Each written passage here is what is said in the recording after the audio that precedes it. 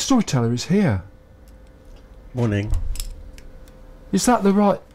I'm going to call you the Storyteller because you Call me Storyteller, yeah. because you started out on the drama show. I did, yes. I did. More years ago than I care to mention. Probably 10 years ago, I think we started. And then I left. I bunked off at the time, just before COVID. And we now live in deep South France, down in the Ariège, with the bears. So it's the only bit of Europe that actually has. They were reintroduced in about 25 years ago, and half the farmers still hate them, but it has now quite a large bear population, which is great. Yeah, I think that's a good Up in the mountains. Thing. It's got one of the last bits of wild forest in Western Europe. So one of the last bits of the old forest that wasn't cut down. So it's kind of like the western end of Dartmoor, if you know that at all. It's kind of a little local rainforest. But the Ariège is like that for 40 to 50 miles. So it has totally its own climate that's created by the wood. But anyway, I'll stop plugging the Ariège. Oh no, you can plug that because that is interesting. Where you are. Yeah, because you were living in a van, more or less. We were living in a van for 2 years. That's right. And just my partner, who's a storytelling partner and everything else, she's in a wheelchair. So living in a van in the Pyrenees through two Pyrenean winters was a bit of a mistake, actually. We probably shouldn't have done that. It was a little bit too hard because it's kind of minus. It'll go down to -6 as soon as look at you. And the other annoying thing about the Pyrenees is winter starts in March and ends in May. So you get through to February and think, oh, we haven't had a winter, and then all of a sudden it bloody snows, and then it stays snowed for 2 months. So that happened twice. And we never quite got used to it. But we now actually, finally, in record time for the Ariège, because nobody likes to work, we've managed to build a house. It's not true that nobody likes to work. But the Occitan is not Northern Europe. It doesn't quite have the same work ethic. So house projects in the Occitan, they can in England, but in the Occitan they can go on for 20 to 30 years, and nobody ever finishes anything. I think could you turn the microphone round about 90 degrees? That's it. Okay, sorry, these are new mics. Yeah. And I'm still getting used to them. They're very directional. Okay. Yeah. Right. Sorry about that. Sort of fading in and out a little bit. Sorry. It's also because I jump around on the mic and shout and hope that does the trick, but sometimes it doesn't. So, have you got microphones in the Pyrenees? Have I got microphones in the Pyrenees? I have my old father's setup, which these days are not acceptable modern mics, which is why I haven't been sending you stories, Will. It's not that I don't have recording equipment. Well, it's not. I can record them. I can create MP3s and MP4s. I did experiment, but it wasn't. It's also that my big old computer got infected with a virus, and I haven't been asked to get round to getting the virus off. Which is the other reason. And building and getting the house sorted took all our energy, because you have to kind of pep the workforce to do anything. Well, yeah, no, I understand that. Yeah. But anyway, it took 2 years, but we're done. Well, that's brilliant. But in principle, you could record MP3, and it could find its way to. There is no particular reason. If I could get the sound quality up to broadcast, we couldn't do that. Absolutely. I did experiment, as I said, and it just wasn't quite broadcast quality. So I would need to... somewhere I do have I probably have the kit, but I have to get the virus off the computer. And it's one of those jobs you sit there going... God, that's an entire morning checking on the internet how to get this wretched virus that just slows well, the virus is sitting there slowing everything down. So anyway, so that's why it hasn't been done. No, I can understand that. No, but it's just good to know in principle that's possible. Because the time doesn't really matter. No, we're an hour ahead. But that doesn't matter. Yes, but I mean, if you do a story and it you put a USB stick in the post or something, it doesn't matter, and we play it a few weeks later. Yeah, I could probably upload it. Yes. I mean, I can wind up the internet. I can wind up the internet and we can upload it. It probably does it. Yeah, probably does. It can be a little slow, but it does do it. Yeah, so we could download an MP3 file over a period of time. Yeah. Well, that's good. Anyway, look, let's move on. What I think we'll do sort of follows what we've spoken about, is that I'll go through the topics I've got in mind, and we won't stop for a story during that. But if a story comes to mind, you could tell some stories afterwards. Sure thing, absolutely. And see how that works. So, I'll remind you of things because there will be new listeners. Sure. Who haven't heard, because you were here last summer. I was here last summer. That's right, telling depressing stories. Yeah.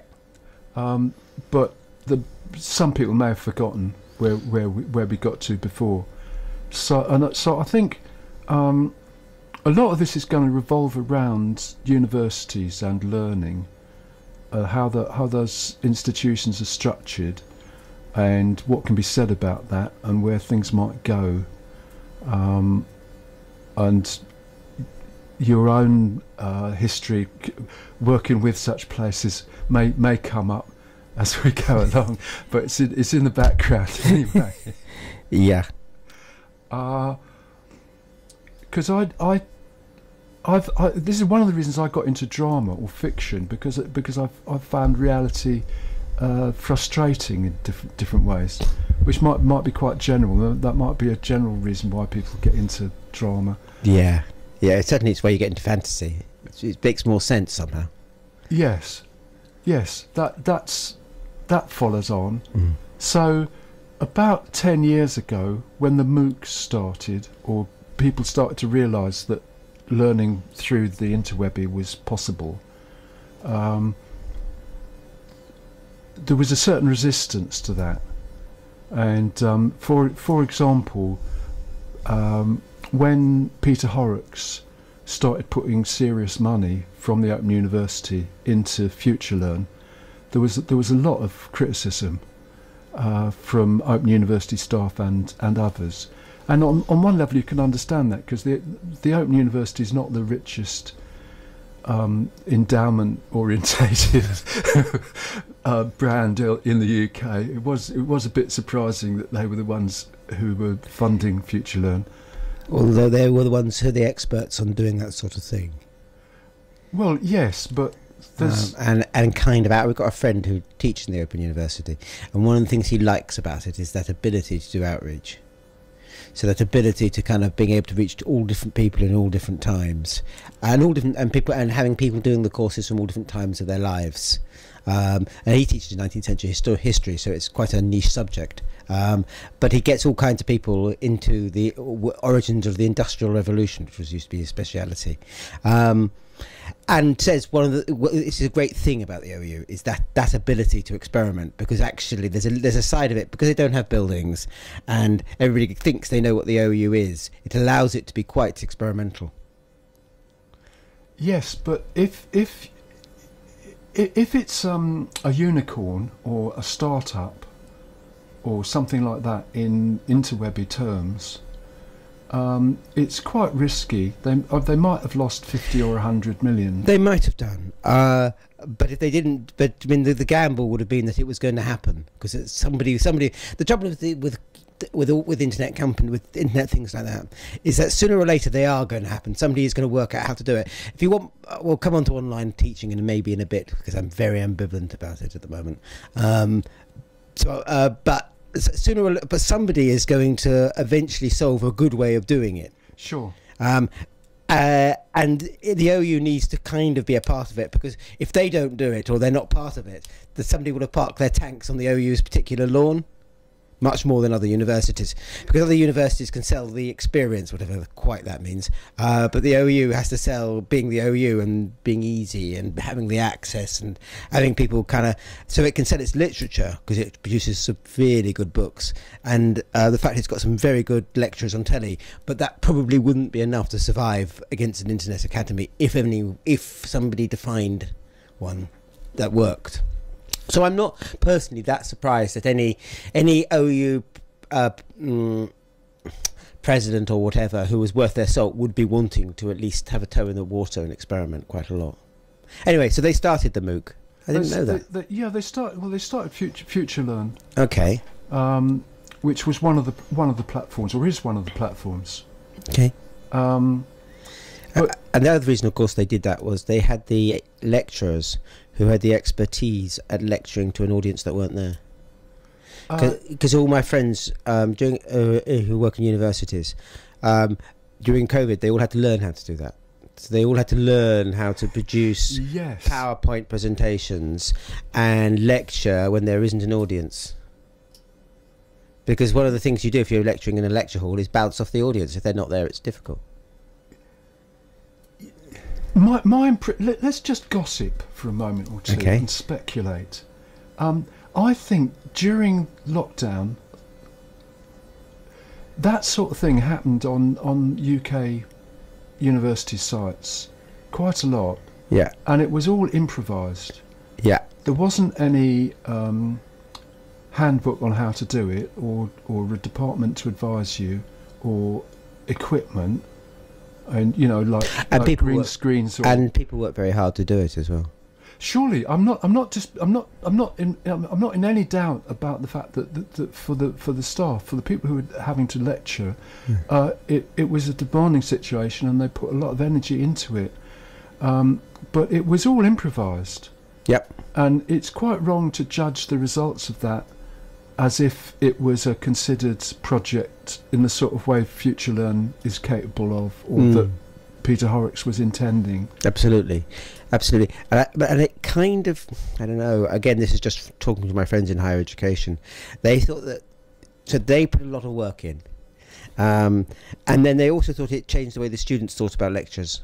So all my friends have problems with people turning up to lectures. Students don't much anymore, because they assume that they can just download it on the interweb and just look it up. Right. And so that means you don't need to get up at 9 o'clock and go to a philosophy lecture. Or whatever. But contrasting with that, my impression is that the management, the people in charge of the universities, believe it's all gone back to normal. Yeah, well, there's an awful lot of... Yeah, there's an awful... I don't know what anybody else thinks, but I think COVID is this very strange thing. It kind of lies on everybody's consciousness, the years of lockdown, and it keeps on kind of cropping up, and it crops up in conversations about what people did, and actually it changed an awful lot, but we're not really very good at understanding what it has changed. And some things it hasn't. If you're a teacher, some things it's clearly changed for the worst. So students are actually much harder to reach these days than they used to be before COVID. I mean, in terms of teaching, actually getting people to think and to do things and to do presentations is genuinely harder, because they'd had 2 years after their education that weren't there. And I know they were at home and doing home learning, and everybody did their best, and the teachers did wonderfully, or they but still they didn't have the support, and that will be something that lies across education for a very, very long time.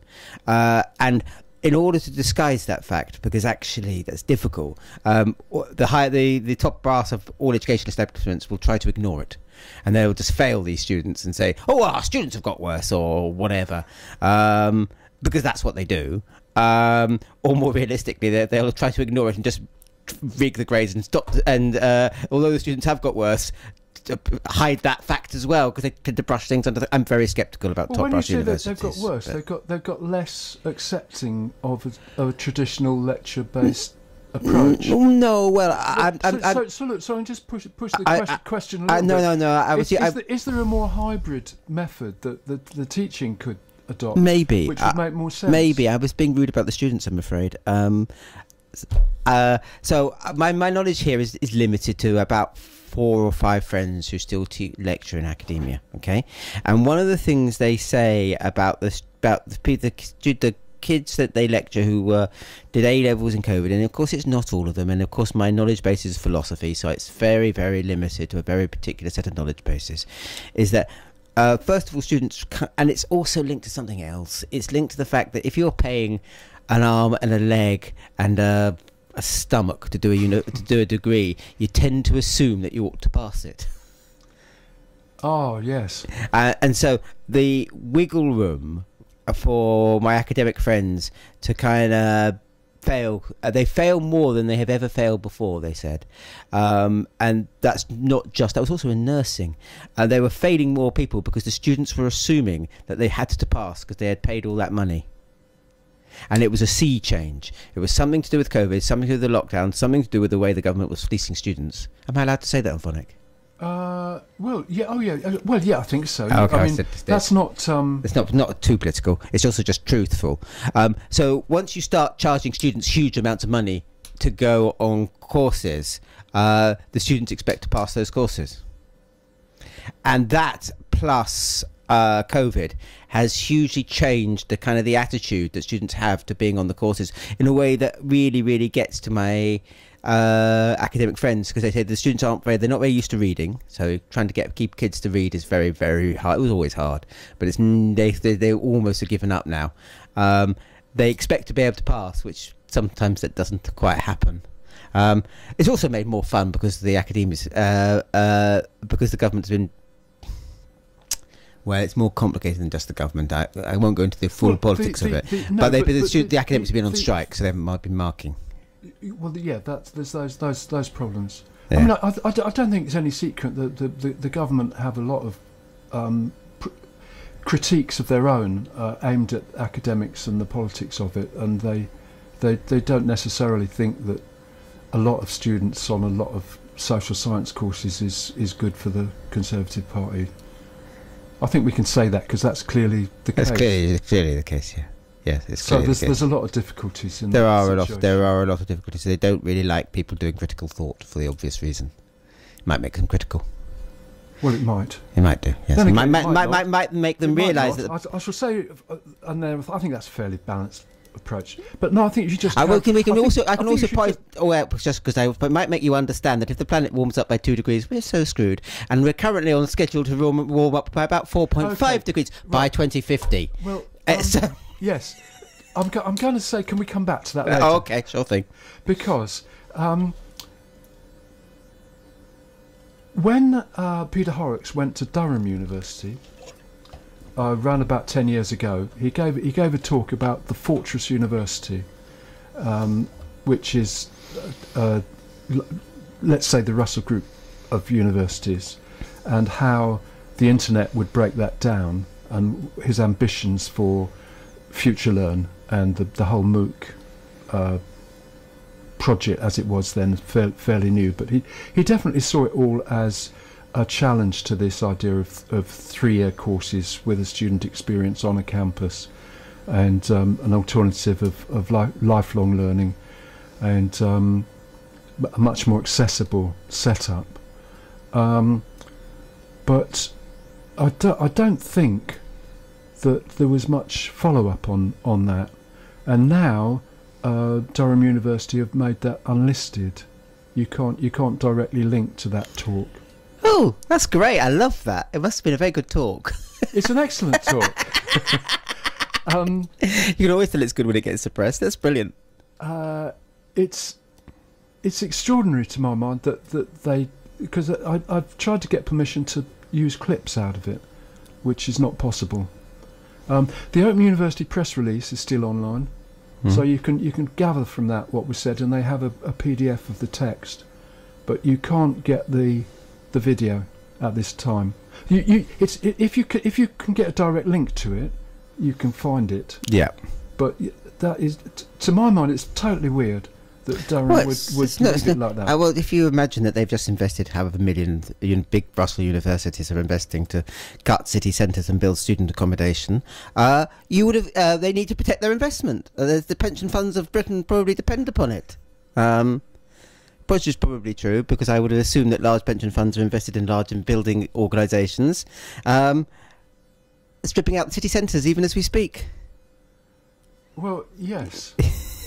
For listeners outside Exeter, we're talking about. We're not, Will. We're in general terms, but also about Exeter. But I just mentioned that Harlequins, which is a shopping mall in the middle of Exeter, which isn't viable as a shopping mall, is thought to be viable were it demolished and replaced with student accommodation. Again, those of us who have long memories next to will remember about 30 years ago, Harlequins was a really wonderful little thriving alternative shopping centre. It's possible the footfall's changed, but it's also possible that they up the rents too much. But that's probably a different story. Yes. Anyway, what I worked out as a fantasy, as you mentioned earlier on, fantasies do make sense to people, was to use the ruins of Kendal, which is not far from Durham as things go, but the castle there is definitely a ruin, and so lends itself to a sci-fi future in which the campus fortress model has been replaced by something else, but the campus is still there, or the base is still there. And I thought that you, as the stand-up philosopher, because this is one of my old shows, yeah, yes, personas, let's say, would offer an address, a stand-up routine, let's say, a 40-minute reflection on what happened to the Fortress University, how it all became a ruin, and what was the university about anyway. And so far you've said, oh yes, you could do that. I can do that. I certainly can. We'll be in Lake District probably next year. So yeah, I can do that. And the future of higher education is clearly hugely complicated because there's very big money involved on all sides, and that kind of is driving something that is not really appropriate for education, for what it claims to be. So education claims to be all about educating people, clues in the name, but most of it isn't. It isn't in secondary school, but in on the tertiary sector, on the university sector, I think it's becoming seriously deranged because there is serious capital investment stripping out city centres at a time when you're going, really isn't that appropriate? And then the other thing universities do is what they need to sell is really good lecturers, and universities don't always, not all universities, but universities don't always give very good lectures, and they don't always give very good teaching. So they're taking a lot of money, they're spending a lot of money, but what they're meant to be providing is not always that good, if you want my honest opinion with teaching. So if you're I can give again. I'll just go back to the point we made earlier, which might be right. I mean, it would be interesting if students who hear this would comment on it sometime. But it may be that what's provided needs to be in a different format. Yes, that's right. It needs to be rethought through. Certainly, if you are going to design, and I'm absolutely not knocking a lot of lecturers, by the way. I think a lot of lecturers are wonderful, and I've got a lot of very good friends. Some of my best friends are lecturers, which is actually true. I actually have a lot of respect for them, and they're being really put a lot of pressure on by academia, where it expects them to be full-time teachers, full-time researchers, and full-time admin.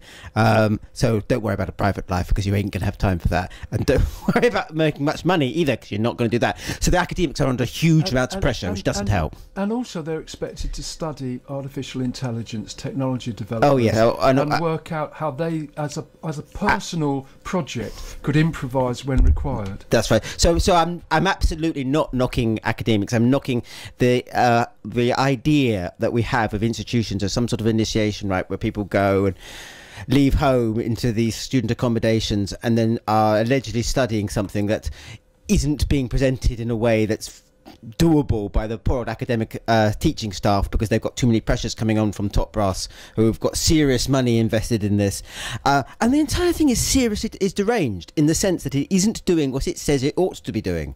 And if you were seriously thinking, let's educate about, I'm going to make up a figure now, 10% of the population in philosophy, which is roughly about what we're doing, or in liberal arts, how would we do it? You certainly wouldn't do it this way. I mean, the OU would be a much better model for that sort of a thing. And discussion groups, and I'm a great fan of face-to-face discussion groups, but they can be done very, very cheaply. You can do them in the back of a room. You don't need huge, big investments. And then you allow academics to teach, because most academics would delight in teaching and research, but in a slightly more informal environment, because you need to take the big money out of education, out of tertiary education, because at the moment it's a big money sector. I mean, I don't know, and I genuinely don't know, so I'm now making up alert, but I would assume that traditionally, and I know it has recently changed, Britain hugely sells its universities across the world, and it is a major It is a major earner of foreign currency in Britain. Yeah, I think that's true. And that is really what is driving the entire thing. So the principals are looking at it going, we need to keep this going, we need to keep this cash cow coming, we need to keep the money coming from abroad. It's becoming difficult. And that is how they're understanding what a university is. Which is... the word utter travesty probably doesn't quite cover it, because they're not they're assuming that the students will come if they just provide the environment. Who cares about the teaching and the courses? That doesn't matter. They'll come anyway. Will they? Well, yeah. It's the research profile. They believe the research profile is what determines it, and the students are probably very bright anyway, and they'll learn. So the teaching environment or learning environment is not the priority. But absolutely. But then, of course, they don't really give the academics space to teach either, to do proper research either. Or at least I don't think they do. They give them they get sabbaticals, and academics do get sabbaticals to do research. But there's so much pressure on them, it becomes very hard to do the research. At least that's what my friends say. They're having problems, literally finding the time to produce stuff where 5 years ago they had lots of time. Well, we welcome other people to comment, but I can't disagree with you at the moment. What you're saying seems quite plausible. I'll just going through my notes. I just sort of, because there's other ways of looking at these same questions, but you've covered a lot of this material anyway, as it happens. But I'll just mention that I did ask you to be part of a proposal for the Today programme. I did, but I wasn't quite sure what was going on there. No, I lost the plot of that. Yes, well, that's fair enough, because it was very vague, and my own ideas about it were very vague. Essentially, I think in August, not only are all the members of Parliament on holiday, but the kind of people who hang out in London and might be an alternative, they're also on holiday. And so they're going to offer the guest editing role to any of the listeners who would like a go at it. But you have to be a group, and that's where I find it complicated, because I spoke to people on the Wild Show and the We Not Know show and yourselves, and I filled in the form, but I didn't fill in all the there's lots of information they seem to want, which I left out. So I put forward my own ideas and then modified it depending on the feedback to make it a bit more groupy. But since they haven't come back to me, I'm just going to go on with my own ideas and then see what sense it makes to other people. But I really wanted to get into this situation that you've described already very well. Why is it assumed that the model that existed before COVID will just come back? So that the investment in the campus and, as you say, the student accommodation in quite expensive locations, you would think, is just continuing. There's no modification of that model. No. So, in terms of a Today programme, what I would do is have the 6:15 business break. I don't know if you've listened to a Today programme all the way through. Only in my wildest nightmares. Okay. Well, I do occasionally. I don't listen to it all the way through, but I have listened to it different and the radio survives the experience. I throw things at it occasionally, but essentially you've got a 6:15 business slot and a 7:15 business slot, and then some bigwig will arrive soon after 8, because they don't get up that early, you'd imagine, or the audience is thought to be higher by 8 o'clock. So on my model, 6:15, look at office space in London, and you could actually go out and do an outside broadcast not far away from Broadcasting House, but you'd have somebody saying, well, since COVID and the lockdown, people use a lot less space. And you've got HSBC moving out of Canary Wharf into about 60% of the space they first thought of, for example. It's just damaging. People discover they don't need all the swank and don't need to spend all the money. It's very damaging. Well, it changes things, doesn't it? You would think. Yeah. It means that real estate becomes less lucrative, which is very damaging. Which is, if you're a party that represents real estate, it's a worrying thing. Well, we're going back to possible controversy. I haven't said which party. Well, I'm quite prepared to say that the Conservative Party has quite a lot of support from the construction industry. I think that's. I would have thought that was reasonable. McAlpine, etc. And also, weirdly, what's his name? Michael Gove. He's the Minister for Levelling Up. And according to is that what he calls it? According to the newspapers, as I remember it, I haven't brought them with me, but I think I could find the reference for this later on. An amazingly large number of houses in Cambridge will transform the UK into another Silicon Valley, and therefore it's the building of the houses that's going to make the difference. And how this relates to levelling up to the rest of the country, I'm not sure. Isn't Cambridge one of the wealthiest areas in the country? Certainly, it's got the highest property. Well, yeah. Look, all I'm doing is repeating the newspapers, but let's move on, because that's okay. 6:15, then 7:15. Look at shopping. So somebody else would just talk about what has happened to retail space, required retail space, which is when I want them to go and look at where the Virgin Megastore used to be, where Tower Records used to be. So that's New Oxford Street, Piccadilly Circus. But what has happened since I came up with this fantasy is that actually HMV is coming back. So I don't know when it's coming back, but HMV will be returning to Oxford Street. Okay. So here's a trivial fact for you from another life. One of the reasons the BBC, not just the BBC, one of the reasons I think the media report France is dangerous, full of riots, is because France is dangerous, but for another reason. I'll give you the dangerous fact from France. There are now small bookshops in France this year than there were last year, and the numbers are going up and up and up. Now, there are two reasons for that. First of all, the French don't like Amazon, which is reasonable. If you don't know why you shouldn't like Amazon, just go and Google them. And the second reason is that the French never abolished the standard book price, so that all books in France cost the same.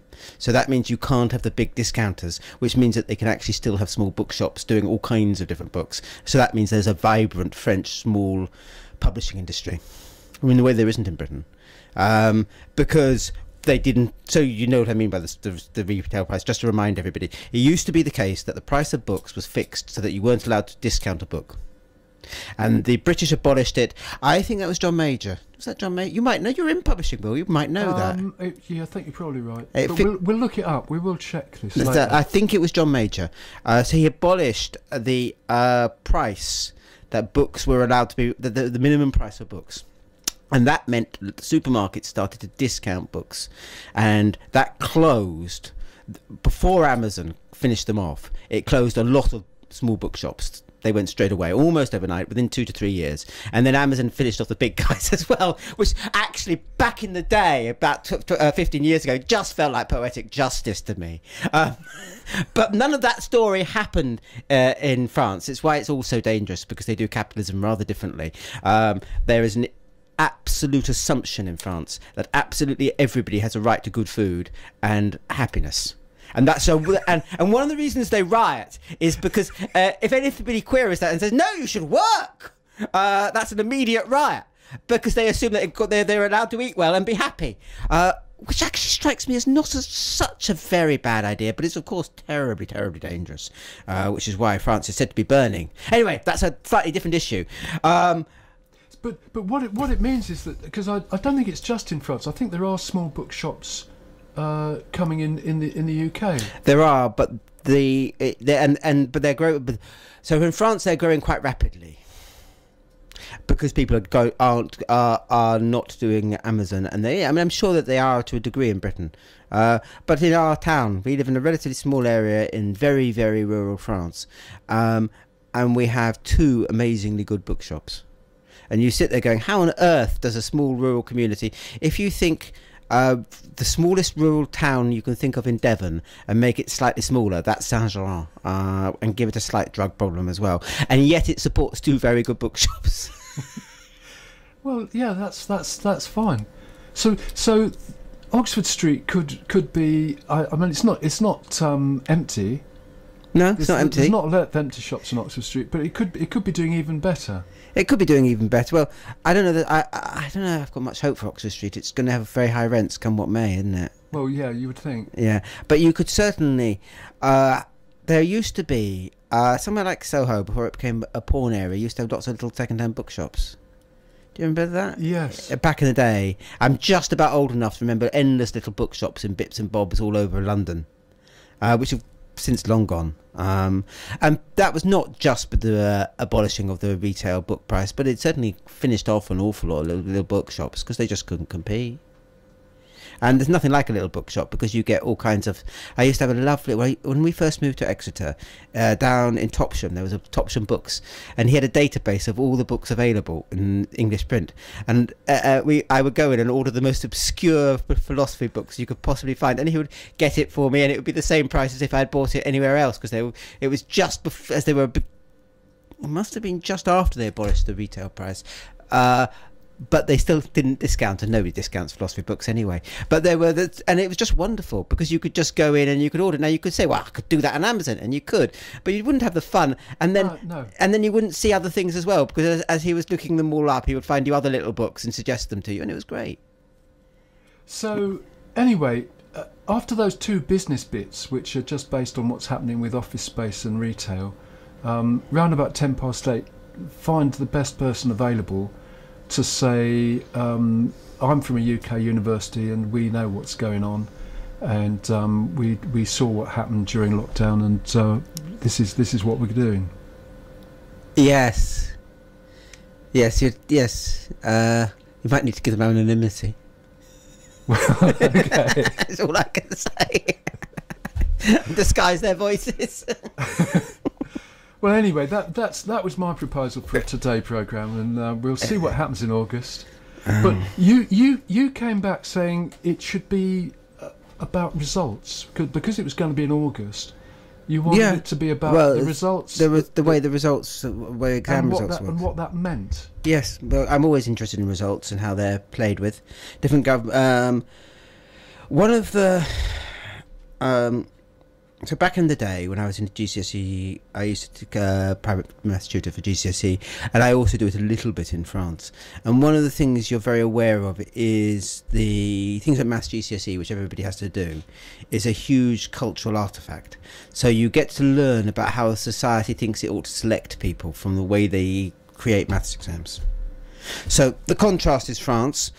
In France, having taught, my teaching experience in France is limited, but I do have some. And it feels to me that the entire system is designed to give everybody a number. So everybody in France knows the grade they got in their final set of exams. And you can ask somebody at the age of 70 and they'll know. Because that number is what defines what they can do for the rest of their lives. So it's a sorting system. Now, that does not mean it's an education system. Let's be very, very clear about that. If you wanted to actually teach kids maths, you wouldn't teach them. And the same in Britain. It's not quite the same in Britain. I'll come back to that. But in France, if you wanted to teach kids maths so that they understood maths, you wouldn't teach it the way it's presented in the syllabus. It's not designed to get kids learning. It's designed to sort them out. And say those ones have passed, those ones have failed. Those ones will give that grade, those ones will give that grade, those ones give that grade. Oh, there's a high natural wastage, but who cares? Which is true. And that tells you a little bit of kind of about the way French society can work, which is that although there is the lovely anarchy side and everybody has a right to happiness, there is also a side where it's quite hierarchical and everybody gets sorted quite quickly. The British system is quite a contrast, because I always have thought, and I taught in Britain for, God's teeth, 25, 20, nearly 30 years, off and on. And the British maths exam had two incarnations. One incarnation, it actually tried to teach kids maths, and there were very brief periods in my teaching career between about 2000 and they reformed the exams from about 2012, and then Gove got rid of it in 2016. So for 4 years we were teaching maths that allowed you to actually function in life, like work out your tax bill, and work out how much money the government was wasting. So of course they abolished that. So there is a trope, there is a genre of the maths in maths education where they actually tried to teach kids maths in England, and that's hugely to be, if any political parties wants to change the maths exam back to that, vote for them. Or the entire system, the Gove reforms in 2016 meant that it was in order to be able to pass maths GCSE, you need to be in relatively small classes, because it's a nasty technical exam which requires a lot of input by the teacher to get kids through it. So I wonder which schools have small classes, Will. If you have a class of over 30, it's very hard to pass current maths GCSE, and it's designed for that. So it's designed for schools with small classes. I'll let you all work out which ones I mean, to get better results, so that we're selecting on class. And you can tell a lot about a society, about the way they structure their maths exams. German maths exams are quite funny, because what they're designed to do is to winnow off about 30% of the population who they educate very highly, and the others go off to vocational training. And they have a maths exam at 12 that's a kind of a sheep and the goats, and it naturalises that. And if you get on the wrong one, heaven help you. So we got, back in France, we got some really good German friends, and they're very aware that they were part of the 30% intelligentsia, and you sit there going, wow. If you're British and you're brought up in this ethic, when the British system works, by the way, I actually think it's the best in the world, and I'm not very patriotic, so you know I really mean that. And I genuinely do. It's the best I've ever found, because it doesn't do any of that, and it doesn't like wasting people.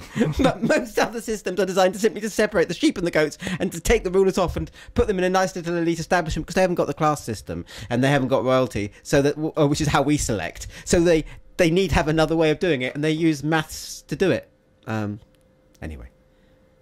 I've probably gone totally off topic now. Not at all. But all not of that endlessly no. fascinates me on that issue of results. So comparing the way... Yes, but if the Today programme or anybody else is looking for a topic in August, which there is no news... there's only one thing that's news, and that's the results. And to genuinely look at what results mean is a really... The trouble is, do it properly, it is too political. And again, it gets called these days, with universities in particular, and it's going to filter down to A level, it gets caught up with big money. Because results are for universities, but also for schools, results is money. You need to, if you don't get good results, people get to know that you're not very good. See what I mean? Yes. And everything gets tied up to it. And in universities where you have a problem where they're fleecing students, the students then expect to part. We do Glastonbury with a friend who teaches in one of the big nursing colleges, and he says it's frankly terrifying these days, because the nurses, because they're not given bursaries, they have to pay a lot of money to do a nursing course, and that means nobody's really allowed to fail, and it absolutely doesn't matter if they don't speak English. So he's having to pass people who he thinks would fail an English exam, so they can't, and they're going off to be hospital nurses without being able to understand spoken English. And that's quite scary, actually, because it affects treatment. It affects how you relate to people. But they expect to pass because they've paid God knows how many thousands. Well, yes, and you can think of an alternative situation in which the government... Properly funded nursing. Yeah, and training and education. I do know when that was abolished. That was 2016. They got rid of the nursing bursary. It used to be the case that nursing was paid for, because obviously the country needs good nurses. So you would have. Well, yes, that's. It's one of they didn't do that in France. Both me and my wife, we spent far too long in French hospitals. But French hospitals are a revelation, because they pay money for not just actual nursing, but they pay money for the auxiliary nurses. So the auxiliary nurses, who are the ones who do all the care, actually care about you. So my wife, when she broke her arm, She's got MS, so she falls over regularly because we live eventful lives. And she had a particularly bad fall back in October and broke her arm up near the elbow. And so she was in a French hospital for a week. And they were so worried that she wasn't moving enough, they came and gave her a reflexology. So they came and gave her long foot rubs because in order to stimulate the blood. In Britain, you'll get a support stocking if you're lucky, but that's because the French subs actually fund the auxiliary nursing, so they fund the caring bit of the nursing, and they have a bursary. They pay for nurses to do qualifications, to get through the qualifications. We don't in Britain. No, and it's just it's just elementary. If you want people to do a job that involves caring, pay for them. Well, that would make perfect sense. Might up the tax rate hardly at all, I would have thought. A bit. Well, I'm not trying to avoid that question, but I'd just like to move on to other things. So, anyway, that's the Today programme sorted out. We'll see what they do in August. But what I want to also talk about is the Gutenberg parenthesis. I'm not sure if you followed up on this. I tried tweeting to you. I think we might be. We'll assume that the audience haven't followed up on it as well. Will hide my modesty. Okay. Well, I'll start again then. The Gutenberg parenthesis is a book that's coming out by Jeff Jarvis from a journalism point of view. It's out in the States. It's out in the UK at the end of this month, I think, and it's saying that print is like an interlude. That there was and the printing insists on defined scope for quite authority-based views about a story or research or whatever it is that's described. And you have an authority figure, the author, but before print, you had gossip. Let's say you had a lot more voice communication, and storytelling was much looser. There wasn't a strong idea of copyright, so stories could be reinterpreted and developed as they went along. And this is what we're coming back to with the internet. That the internet is getting away from the idea of a fixed text. It's not necessarily voice driven, I think, in the way that Jeff Jarvis describes it, but I think perhaps it will become that, because I also get the impression that voice is sorry again? Image driven. The internet is image driven. Driven by images, memes. It's driven by images. I think it's image driven anyway. Do you think internet's image driven? So what drives the internet? Well, boom, something like TikTok. I don't do TikTok. I'm pretending to know something I know nothing about. So you can all say, "Oh, he's never done it." I've never done it. But my people who have told me it's little videos. Yes. And that means the thing is image and word for driven. And you could call that. That's why he's calling it voice. But it's not really voice. It's image. It's about the image. It's about seeing somebody. Okay. It's about seeing somebody cook a lasagna in a toilet or something like that. I was just saying that they did it. It's neither here nor there. You have to see it. Right. Okay. And that changes it totally out of the. Well, no, that's a very big claim. I don't know. That means you can compare it to what went before. So back in the day, back when half our stories, one of our performance names is Wizard and Dior, which are the two oldest poems in the English language. And so they're Scalds, they're the Anglo-Saxon kind of storytellers and gossip mongers who would travel from place to place, telling people stuff. That was limited, so everybody could tell a story, but not everybody was a storyteller, and it was very wordy based, because it was all about the words, it was all about the spoken word. And I think the internet has a very different rhythm to that, because first of all, really anybody can make a meme. It is very, very image led. So you can think about it this way. I have a spell check program that doesn't seem to know the word hear as in I hear. It always changes it to HERE. Now I'm dyslexic and can't be asked, so I never notice.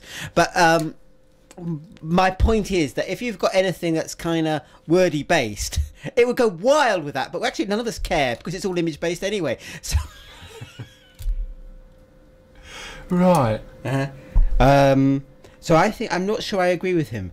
I certainly agree with him that, but that's not new. So that's Roland Barthes in 1970, I think it was, wrote a book about the death of the author, which is very famous, which he's quoting the death of God, of course. So he took one of the effects of the death of God would be the death of the author writing the book.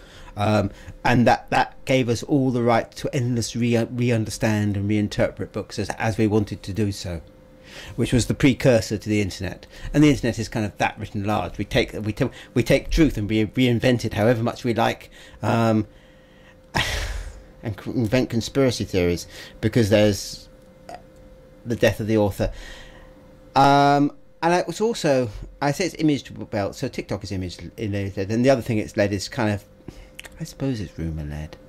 I suppose I'm thinking about conspiracy theories here, but we probably ought to have an interlude or a bit of music before I start shooting my mouth off. Well, I think I'm going to wrap up the questions and leave the best part of an hour for stories. So I'll just carry on with a couple more, okay. if that's all right, and then play a musical chat. I'll shift the conversation a little bit. Riddles, because I know you're aware of riddles from the Exeter book, and I don't know quite what date you'd put on those. But would you think have existed just as speech before they were written down? Oh yeah, they never write down the answers, so who knows? They don't write down the answers. The Exeter book. First time it's recorded in history is when the bishopric moves from Crediton to Exeter, and then it's described as a big book full of all sorts of English things. And if none of you have ever seen it, it's in the Exeter Cathedral Library. I'm not sure about its access these days. There was a point where you could just go in and see it, but nobody did, so now I think you can't, and they can only show you a facsimile in the library from time to time. But if you were living in a slightly different country, so France, you would have an entire theme museum based around the Exeter book, because culturally it's more important than the Bayeux Tapestry. Yes, I did say that. It is culturally more important than the Bayeux Tapestry, because it is the only work in all of English that has all over Old English, so that's Anglo-Saxon English, that's the precursor to English. Yeah, you probably won't understand it, it will sound like Frisian if you hear it, but it's the language that becomes English, and this is the only work in all the Dark Ages that has female poetry, it has non-Christian poetry, and it has some of the rudest and funniest riddles that you could possibly mention 600 of them.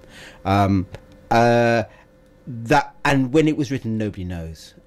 Sometime in the great flowering of Anglo-Saxon scholarship in the 10th century, so sometimes during if anybody can with long memories remember, I once did a history of England from about, I think I did it from 410 to modern day, I think I did. And one of the things where we did an awful lot of stories about was Anglo-Saxon England, because I'm very interested in Anglo-Saxon England. But the flowering of the first flowering of English civilization was in the 900s, so from Aelfred the Great and his great time of learning and his defeat of the Danes, which was 878, until the death of Eadgar, which was 970. There was 100 years where Britain was the top scholarship, the place people went in all of Europe to learn for scholarship. Not necessarily biblical scholarship, but general scholarship, and the Exeter book is part of that. In some ways, it's the sole relic of this amazing pre-conquest civilization of England, and it's in Exeter. It's one of the great cultural artefacts. And I think they had an artist in the cathedral really plugging it. So perhaps you're all now sick to the back teeth of the Exeter book, and you go, "Oh, we all know about that." But my God, it deserves you should probably get rid of some of the student accommodation and turn it into a get rid of. I know what we should do with the Harlequins. We should turn it into the Exeter book. Visitor Centre. And the other thing that you... So, just so... I've got another one. I haven't quite... I'm carrying on my plug for the Exeter Cathedral Library. Yes. There are two other great books in the Exeter Cathedral Library. There are three, actually. There's an original copy of Isaac de Caus, which is how to build robots made out of water pressure. in the 17th century. Literally, that is there in the. Cause it's fairly rare because it's an original. So they were building theatres to present Shakespeare by robot. It's kind of AI, but it's all water driven. It's what steam engines were used for. It's got a copy of Bale's dictionary, but that's a minority sport. But the other one that ought to be in our imaginary theme park, where we'll do lots of proper education, because we should replace universities with big educational theme parks. There's an early draft of the Doomsday Book in the Exeter Cathedral Library. Which was kind of the initial tax demands when the Dormers did the tax returns. They presented a large number of these draft books that then gets pulled into the Doomsday Book. Okay, and only one of them survives, and that one is an Exeter Cathedral Library. So it used to be the case you could go and see the Doomsday Book, a product actually of Anglo-Saxon scholarship, but ordered by the Conquest, next to the only work that survives from this amazing period of scholarship. So you kind of got the beginning and the end, the flowering and the ending of the scholarship, all in Exeter Cathedral Library. I would have thought that was worth a theme park, wouldn't you, Will? I think it should be a theme park. I don't know how much time you've spent in Exeter, because I know you're moving about the UK. This time, I'm afraid we're going back to France. We broke down in the Limousin. If any of you know the France, you'll know that Limousin is quite poor. It's like breaking down in mid-Devon for a week. I've broken down in mid-Devon for a week. It was very similar, actually. The water pump of the van blew up, which was quite spectacular. So we were stuck in our little... we have a stealth van, so it looks like a Citroen Relay. Living... But anyway, that took a week of when we were meant to be in Exeter, so we've only here till Monday. Well, if you go into the museum, the Ram on Queen Street, they've got a show based on medieval manuscripts. Okay. Which used to be in Exeter, but they were given to Oxford, the Bodleian, I think, one of the Oxford Museum places. It would be the Bodleian. They own them now. Okay. But they've graciously allowed Exeter to have them back again. Okay. What manuscripts are they? No, you've got me there. I can't remember the details of it, but I think if you've got time, when we've pulled down the Harlequin and replaced it by a museum directly opposite the Ram, we could even have a bridge going between them. You could. We could create. We would put them in there as well, because actually there's a big. That's interesting, because it does mean that it's very likely, isn't it? The scriptorium tradition in Exeter Cathedral continued, and they kept them. Records.